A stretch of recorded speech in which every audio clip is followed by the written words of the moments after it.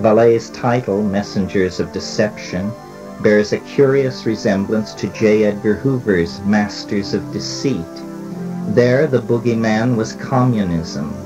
In Vallee's book, we are told the new boogeyman is UFO phenomena. Who chose the title for Vallee's book? Was it Vallee or the mysterious Major who is so helpful in guiding Vallee down these new avenues of speculation?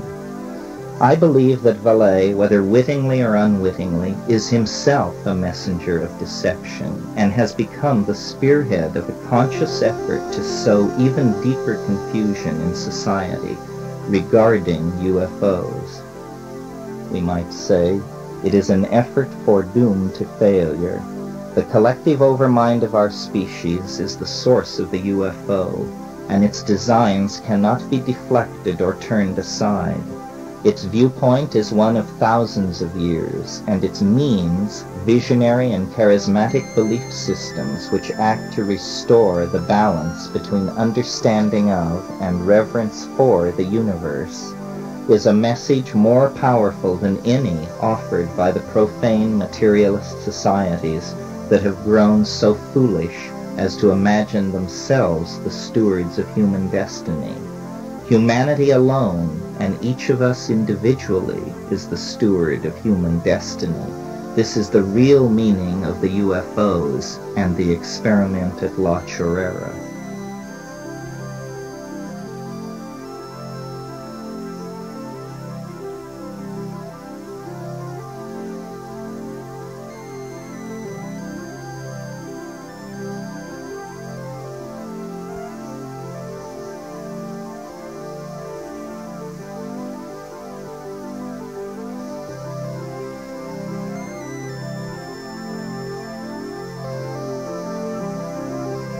Chapter 21, Open Ending. My own ideas concerning the mechanics by which the Oversoul creates the UFO encounters might take the following form. Dimethyltryptamine, when smoked, snuffed, or injected, induces a brief and extremely intense psychedelic experience whose overwhelming sense of contact with the other is unparalleled. For the last decade or so, this extraordinary property of DMT has made it seem to many who sought a chemical basis for schizophrenia to be a likely candidate for the long-sought schizotoxin. Studies have proved inconclusive, however. DMT concentration has not been proven to differ significantly in schizophrenic and normal controls. Studies have established the presence of DMT in the human body. However, the origin and significance of the DMT is unknown. Although it may reflect endogenous synthesis, it could also result from diet, bacterial byproducts, human laboratory error, or other sources. Bearing in mind the bizarre power of the DMT experience, its presence and unknown role in human metabolism, add one more fact: the strange aura of suggestibility that can precede the onset of the intense hallucination phase of the DMT experience. This period of suggestibility may last 15 seconds to a minute, and is a time during which the assumptions which the experiment projects concerning the unusual shift of sensory input acquires enormous power. A few moments later, the power of the now numinous assumption overwhelms the consciousness of the observer with a scenario that, while totally bizarre and outré, nevertheless is somehow a complete psychological fulfillment of the expectations formed in the few minutes of transition that preceded the visionary engulfment. What I am proposing is that something like this happens during a UFO close encounter, and the cause may very well be something which must be partially sought in the human organism. Imagine a person wandering alone in unfamiliar country. Suddenly there is a hackle-raising sense of weirdness, then a feeling of numbness in the limbs, followed by a clearing of vision and a loud crackling sound. At this point, the sense of strangeness within and without the body would trigger a fear reaction in most people. The fear reaction causes a rapid and automatic search for a culturally validated explanation of what is going on, and an explanation will always be found. It may range from, "I am being bewitched by a demon," to, "Surely it is a visitation of the Holy Mother," to, "My God, it must be a UFO."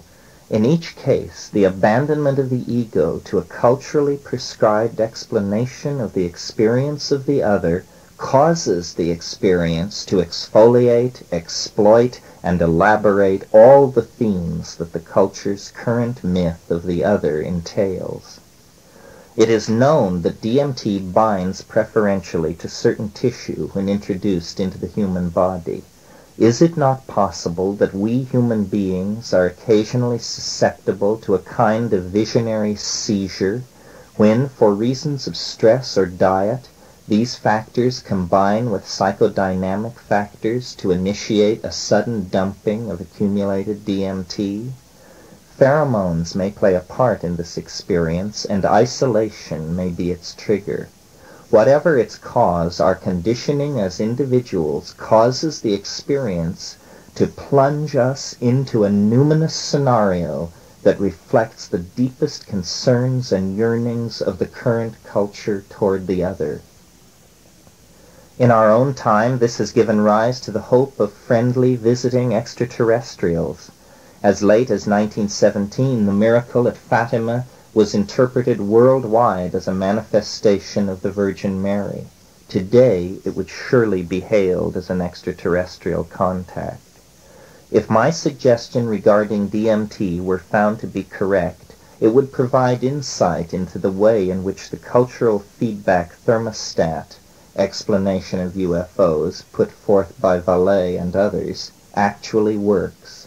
Those people who experience the DMT seizure and are plunged into the current myth of the other actually return as apostles of that myth, able to clarify and refine it, and by those means to exert the tuning and control of historical development that may be the purpose of the agency behind the UFOs.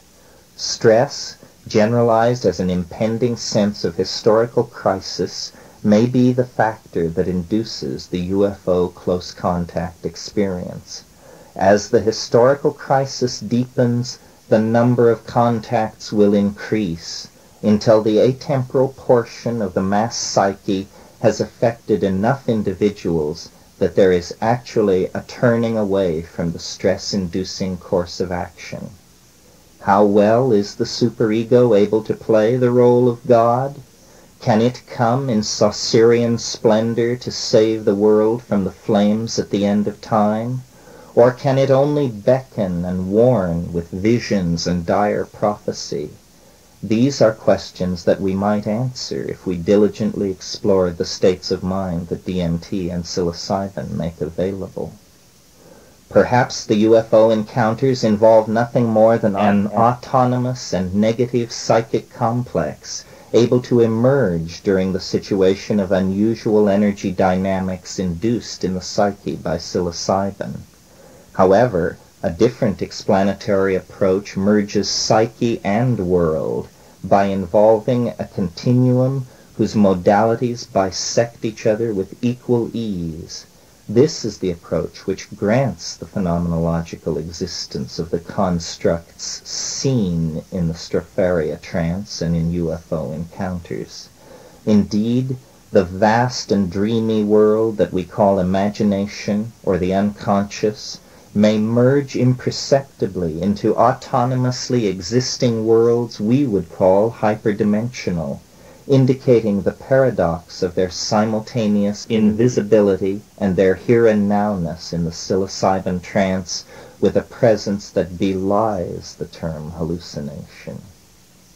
Ahead of us lies the future, where we can expect the ingression of the alternative dimension to intensify. It is therefore important for us to have a sense of the powers in that other world and their shifting allegiances. In a traditional society, our exploration of these matters would be firmly embedded in the extant shamanic mythos concerning these forces. Techniques tried and true would be available to fortify our psychic constitution. Since we are members of a profane society whose relation to the unconscious is one of estrangement, we have no such consolation, no dispelling ritual or words of proven self-empowerment. By reason and intuition we must attempt to conquer the fears that attend journeys into the unknown. But reason and intuition need data with which to construct maps of reality. If we outdistance the inflow of fact, we move beyond the safety zone of the conjuring rod of intuition and reason. For these reasons we move slowly and steadily. We are human factors in a multivariable equation where the shift of unseen parameters can trigger large perturbations and resonances of unexpected types. Knowing this, and knowing how little we do know, we should be excused for this defense of caution when taking to ourselves the visions which the Stropharia brings. Carl Jung's Mysterium Conjunctiones reminds us of the reality of the situation that ensues once the psyche is hooked into making the transference to the alchemical or Saussurian goal. Jung, citing Gerhard Dorn, stresses that the materialization of the stone is only a prologue to the experience of the perfected self qua self in the state of illumination. Jung wrote, "Though we know from experience that psychic processes are related to material ones, we are not in a position to say in what this relationship consists or how it is possible at all. Precisely because the psyche and the physical are mutually dependent, it has often been conjectured that they may be identical somewhere beyond our present experience." Of what does this relationship consist? My own hunch, and it is only a hunch, is that an explicitly spatial dimension of a codimension inclusive of our continuum allows a hologram of other realized forms of organization far distant to become visible at certain levels of quantum resonance in the synaptic field. These levels have been damped by selection in favor of more directly relevant lines of information relating to animal survival. Evolution does not reinforce selectively the ability of an organism to perceive at a distance, since such an ability has no selective advantage unless the information it conveys falls upon the receptors of an organism already sophisticated enough in its use of symbols to abstract concepts for later application in different contexts. Thus, these quantum resonances carrying intimations of events at a distance only begin to acquire genetic reinforcement once a species has already achieved sufficient sophistication to be called conscious and mind-possessing. The use of hallucinogens can be seen as an attempt at medical engineering, which amplifies for inspection by consciousness the quantum resonance of the other parts of the spatial continuum holographically at hand. This experience is the vision which the UFOs and psilocybin impart. Visions of strange planets, life forms, perspectives, and societies, machines, ruins, landscapes. The hierophanies all unfold in the nunc stans that has all space standing in it like a frozen hologram. Thus, experimentation with hallucinogens by human beings and the rise in endogenously produced hallucinogens as one advances through the primate phylogeny could both be due to a slow focusing on the phenomenon of imagination, imagination being the deepening involvement of the species with things beheld but not actually existing in the present at hand. The conclusion such an idea makes necessary is that it is upon the ideological content of specific visions that empirical attention should center. What are the working details of the worlds whose presence impinges on ours so strongly? What of the beings sometimes confronted, often furtively sensed, who seem to have some existence in a world of their own revealed by the psilocybin and in UFO contacts? There may exist a vast communication network in the topological nature of things, a network that becomes a fact only for those species or individuals who will but have the intelligence enough to seek this vision. It will by them be found to be persistent in the nature of things. Alchemy thrives in a climate of such ideas. To validate the idea of the worth of the visions of worlds at a distance, one must emerge with some idea spawned by the visionary other, but with a utility in the here and now. The wave quantification of the I Ching is the only idea of this sort that I personally have glimpsed in completeness. It took years to elaborate, and its relation to the here and now is still elusive. Fragmentary themes abound: symbiosis, saucer lens vehicles whose possessors navigate the higher topological oceans in our heads. All this could be transference and fancy. In the classical sense of the word, the experimenter with hallucinogens pursues gnosis, privileged knowledge concerning nature, and vouchsafed by her in ecstasy.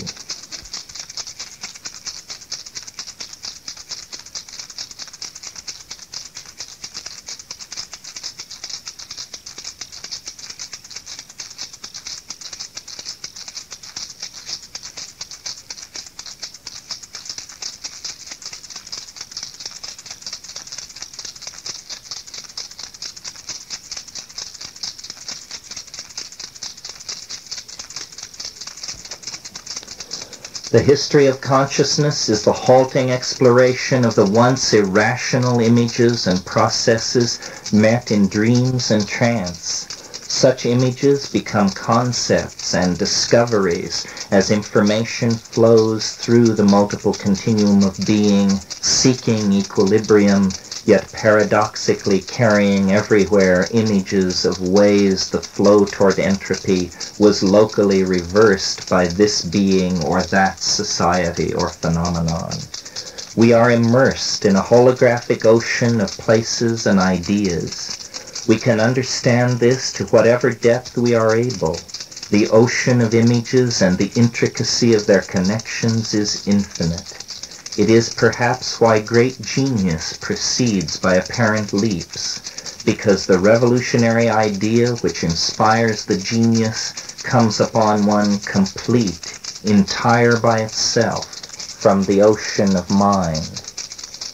History is the story of the search for the intuitive leap that will reveal the very mechanism of that other dimension. The need for such a leap for humanity will grow as we exhaust complexity in all realms save the microphysical and the psychological. My own method has been immersion in the images and self-examination of the phenomenon of tryptamine hallucinogenesis. This means taking the Stropharia psilocybin and pondering just what this all may mean, with confidence that as more people come to share this experience, time will deepen our understanding, if not answer all questions.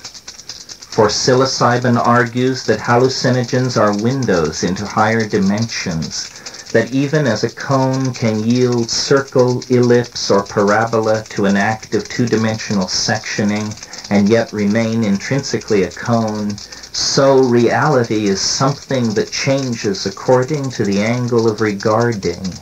It argues that human beings are many forms over vast scales of time, that all life is unified at some level, and all intelligence in the universe are but facets of the mystery called humanness. In probing the other, we shall always come back with images of ourselves. In probing ourselves, we shall return with images of the other. In the phenomenon of being itself, no less than in the phenomenon of the UFO encounters, we are merely privileged observers of a relationship between what is naively called the world and the transpersonal portion of the human psyche. How this relationship came to be and what its limitations are, we cannot know until we gain access to the transpersonal and atemporal part of the psyche. Of what this consists, we do not know, and no hypothesis can be ruled out. My hunch is that if we could really comprehend death, then we could understand the UFO, but that neither can be understood unless they are looked at in the light of the question, what is humanness? I believe that the transpersonal component of the human psyche is not distinct from matter, and that therefore it can literally do anything. It is not subject to the will of any individual. It has a will and an understanding that is orders of magnitude more sophisticated than any one of the individuals who compose it as cells compose a body. It has a plan, glimpsed by individuals only as vision or religious hierophany. Nevertheless, the plan is unfolding.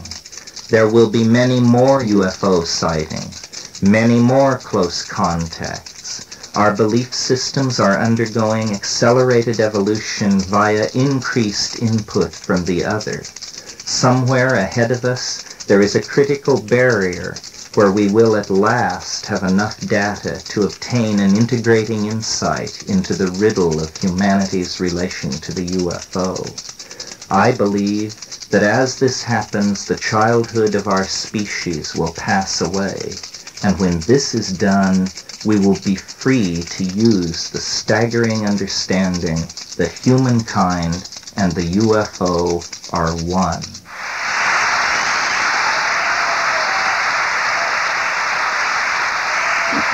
We wish to express our grateful appreciation to the many friends who aided this project. In South America, we were assisted by Michael Lasky, Erica Neatfeld, Sarah Hartley, and by the Naval del Sur de Colombia, whose vessels were often our only means of transportation. The Witoto people of La Chorrera and the mission of La Chorrera were most hospitable, the former providing invaluable access to local psychoactive plants. Special thanks to Jerry Young for her flexibility. Thanks to Paul Herbert, Roy Tuckman, and Will Noffke for putting Terence on the air. Ernie Waugh, Chris Adam, and Kat McKenna helped fine-tune the manuscript. We appreciate Faustin Bray for her focusing energy and for conceptualizing the talking book, Brian Wallace for his perseverance, and both of them for their good taste. Finn again McKenna provides the mythology and mirror. We thank Clea McKenna for being very smart and funny. Thank the mushroom. Terence is his own voice. Dennis plays himself. Kat remembers herself. Bertram Davies is Guzman and plays piano. Witotos speak Witoto. Philip Porter plays sitar and electric guitar. Roy Tuckman plays synthesizer. John Cluett provides laughing and aha. Chris Jackson does aha. Makeup by Theophrastus Vonich. Note, Para McKenna. Norbu Samgyal plays the Damien. Bilbo Bowen on drums. Jeffrey Lipner on bass and tabla. Faustin Bray and Brian Wallace play sarod, guitar, bells, glockenspiel, electronic effects, viola, percussion, ocarinas, zither, synthesizer, flute, shakuhachi, swinette, tambura, chimes, and perform the vocals. The songs are highly intellectual, Who's Ever Doing It song, and fantasy. Lyrics by Brian Wallace. Arrangements by Nomad Band. Many effects were recorded on location throughout the world. Thank you, Terence. Thank the book for being a vehicle. Thank the machinery. Thank the weather. Thank the ancestors. Thank the listeners. Thank your lucky stars. Helpful equipment was supplied by David Reichart and by Bananas at Large of San Rafael via Tim Fritz. The excerpt of Theme for the Common Man is from Columbia Records, Copeland Conducts Copeland.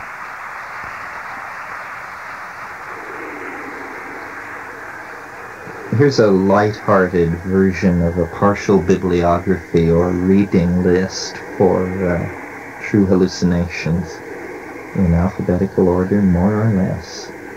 Burroughs, William, and Ginsberg, Alan. The Yahé Letters, City Lights Books, 1960, Take a Stab.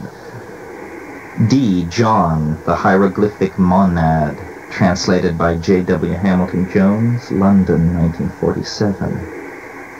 DeLillo, Dawn, Ratner's Star. Evans Vance, W.E., The Fairy Faith in Celtic Countries. And then, of course, the famous article by S. Gosal, S.K. Dutta, A.K. Sanyal, and A.K. Bhattacharya, Arundo Donax, Graminae, Phytochemical and Pharmacological Evaluation, in the Journal of Medical Chemistry, Volume 12, 1969, page 480.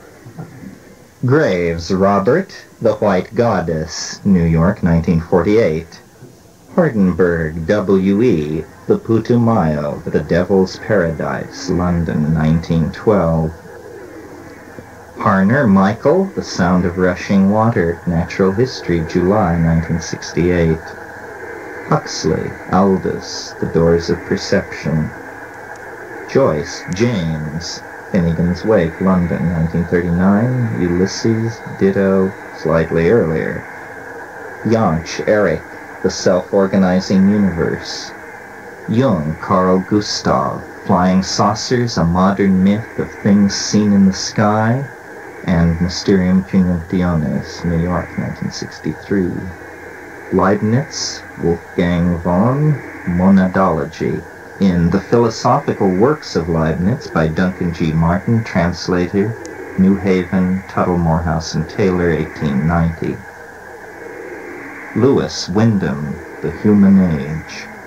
Ludlow, Fritz Hugh, The Hashish Eater. Meyer, Michael, Atalanta Fugians. Nabokov, Vladimir, Pale Fire, New York, 1963. Os, O.T. and Oniric, O.N. Psilocybin, The Magic Mushroom Grower's Guide, Berkeley, 1975. Ponampurama and Cameron, Scientific Perspectives on Extraterrestrial Communication, Boston, 1974. The Works of Ilya Prigozhin. Pynchon, Thomas, Gravity's Rainbow, New York, 1974. Rilke, Rainier Maria, The Duino Elegies. Schultes, Richard Evans, Varola as an orally administered hallucinogen, Botanical Museum Leaflets of Harvard University, Volume 22, Number 6. Stapleton, Olaf, The Star Maker. Templeton, Alex, The Sirius Mystery. Valentine, Basel, The Triumphal Chariot of Antinomy. Vallée, Jacques, The Invisible College. And Messengers of Deception. The Complete Works of Gordon Wasson. Wells, Herbert George, The Time Machine. Whiffen, Colonel Henry, Explorations of the Upper Amazon. Whitehead, Alfred North, Process and Reality. Wilson, Robert Anton, Illuminatus. And I might add, Valus by Philip K. Dick.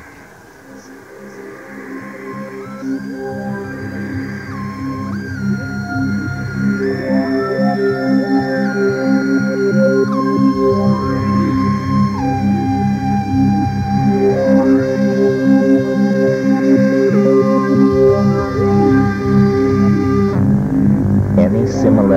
to persons living or dead is purely coincidental.